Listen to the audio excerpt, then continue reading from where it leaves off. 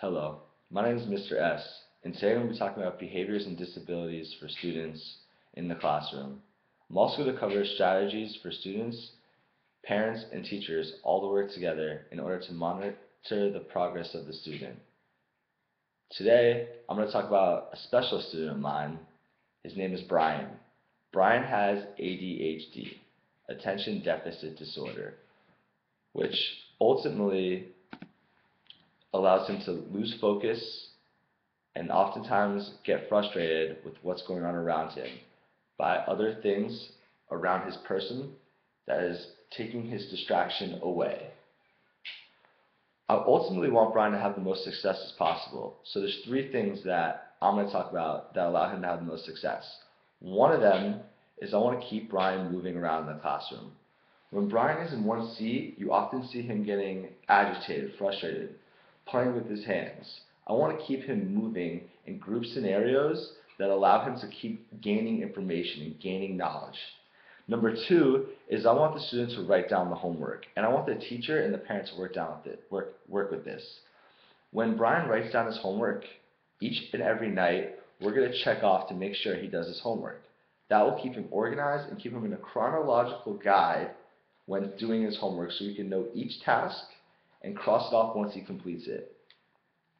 The next thing is we're not gonna subject Brian to long projects over time.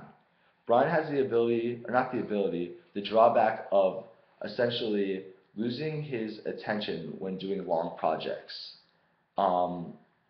He oftentimes forgets what he's going to do and works on other assignments instead of working on each day the assignment in order to reach the conclusion. So those are three successful tasks. Keeping him moving in the classroom, making sure that we're crossing off his homework as we do it, and number three, keeping the assignments short, over a couple of days. We don't want long journey assignments where he's basically losing what he's learning and focusing on other things. The next is accommodations. I want to make sure that Brian is in the classroom being accommodated when working with his peers. I want to keep positive behavior. Let Brian know we're on his side.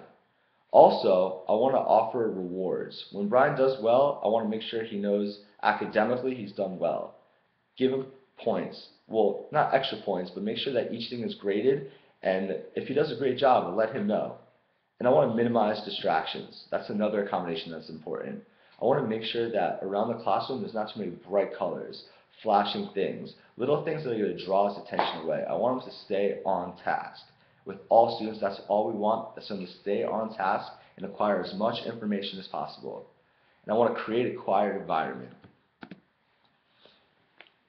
Organizing instruction is important, and according to the Organizing Instruction and Study to Improving Students' Learning Practice Guide, we don't want to cram the students. The longer period they have in between tests is important. However, a student with ADHD could lose attention. So when you have the reviews and the tests, we want to make sure that in between they have something to do. They're always acquiring knowledge.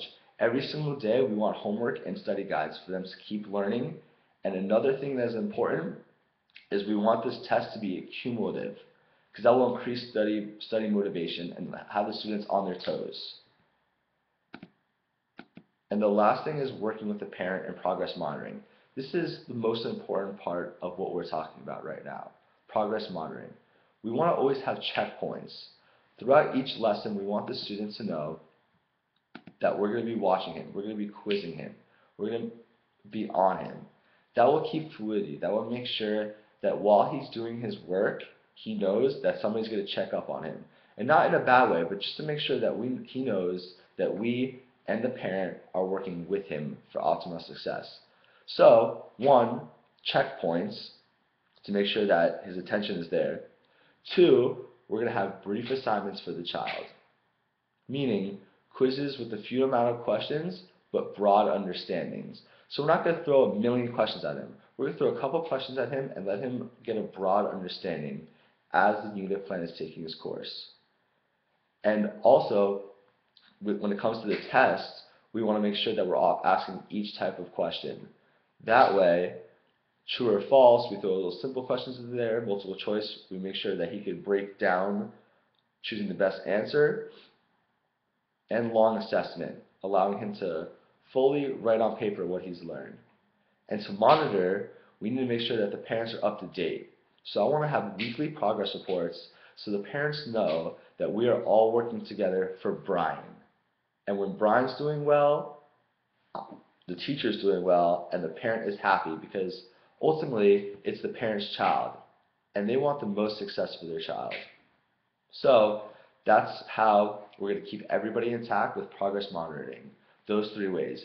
Create checkpoints, have brief assessments and detailed assessments, and often having weekly monitoring checks to make sure the student's on task and happy. Because if the student has a positive attitude, that means he's going to be happy and come to school every day ready to learn and not be frustrated like he was before we got to him. So those are my tools for ultimate success in the classroom and classroom monitoring and working with the parent and the student for ultimate success. Ultimate success. My name is Professor S. Thank you for sitting with me today.